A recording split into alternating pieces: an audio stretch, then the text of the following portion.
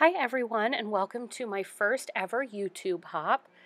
There are 26 different YouTubers who are all doing masculine themed cards. You saw there the sketch I was using for my card. I got that off of Pinterest. If you go on my Pinterest, it's linked there. But let me tell you about the hop. Like I said, there are 26 with us, 26 of us. You start with Maymay made it. Her link, as well as all the other links, will be down below in the description box. We are giving away prizes. I believe there are 3 prizes, so 3 different winners. So what you do is you go through all the videos and you collect a tool from Daddy's Toolbox. We each were given a letter of the alphabet since there were 26 of us. And we picked a tool from Daddy's Toolbox. You'll write them all down. And on the last day of the hop, you'll end with Gareth's video. And there will be a link on there for you to follow and enter all the tools you've collected along the way. My tool, I got the letter Y. I found it pretty difficult. The first thing I came up with was yoke. But that is a big farming tool, not a tool that you'd find in Daddy's Toolbox. So I went with the word yardstick. So for my video, you are going to write down yardstick and enter that in the form. Also up today is Lori. I'm probably going to butcher her name. Nuna Maker. It's Nunemaker. So you definitely should go and check out the awesome masculine card that she made today.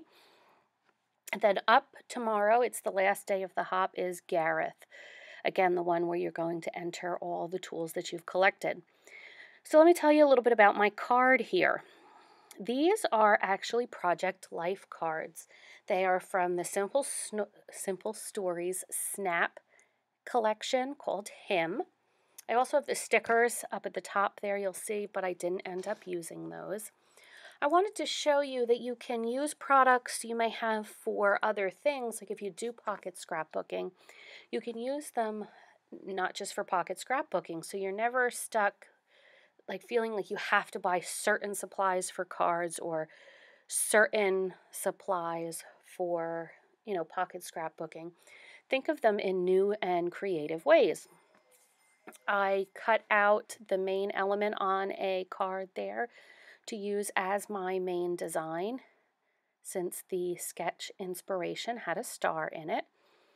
I'm inking the edges there with some Prima chalk ink. It is Fall Leaf.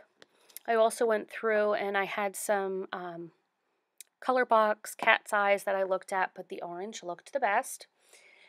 Here I'm going to pop up my element with some of that Scotch foam tape. I also end up there, you see, inking the edges of the design element. The reason I did that is it just helped it pop off that wood grain just a tiny bit better. I tried to get it centered where I wanted.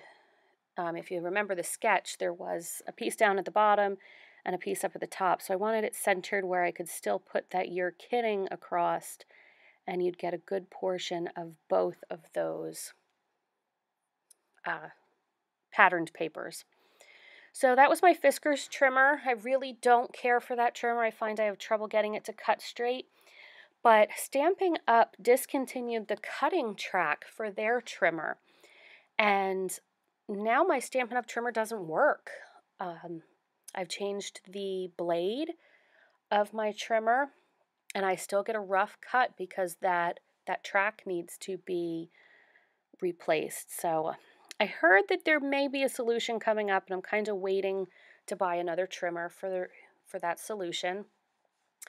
I felt like when I put everything down, the card base was just too plain.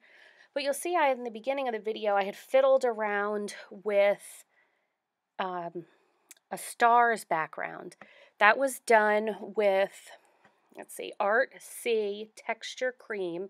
You can buy it at Michael's. It was steel blue, but it didn't show enough. So I went with something else. You see, I had to get my husband to open my, I was going to say Heidi Shine. If you are a follower of Inky Quill, you'll know what that is. It's Heidi Swap Color Shine.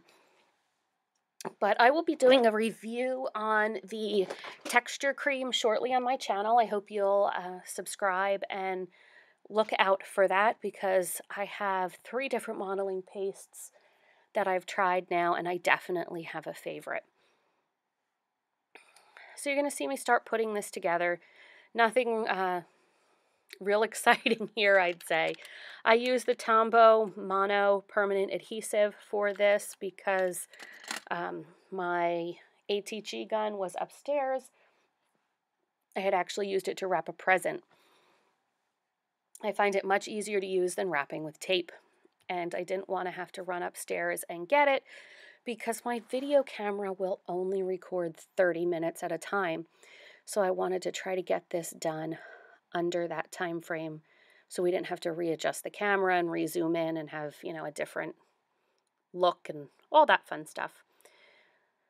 So you're probably wondering why I went with the "you're kidding" phrase instead of a happy birthday or, you know, anything like that.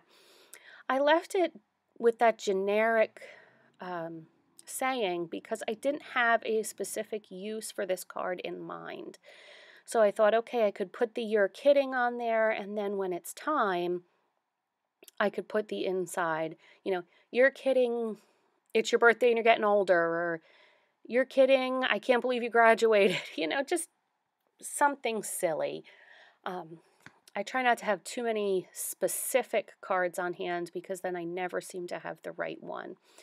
So I used the Stampin' Up! Foam dots there to give it a little dimension, but a different dimension than the star on the top. I'm looking at the stickers, just seeing if there's little elements that I'd like to place, and there isn't because they're all too specific. They say things, or they're a certain banner shape that I couldn't adjust and it wouldn't fit. So I'm getting out my sequins. If you've watched any of my recent videos, sequins are going to be on everything I make because I have way too many of them.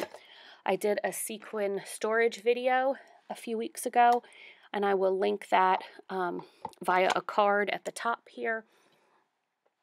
But yeah, way too many. So they will be on everything that I own or everything that I do from now on until I make a big dent in them. So as I'm narrating this for you, I'm trying to put some things away here. I've always got a mess when I'm creating, and I'm dropping everything all over the place. So I think I'm just going to sit tight till the end of the video. Again, your word from me is yardstick. I hope that you will subscribe to my channel. I hope you enjoy what I've made. I'll put a still picture in at the end. And again, don't forget to get your words from all the other YouTubers who have done these wonderful creations to give you some guy inspiration. So from Lynn's Everyday Ideas and my crew here, I thank you for watching, and I hope to have you as a subscriber soon. Thank you. Bye.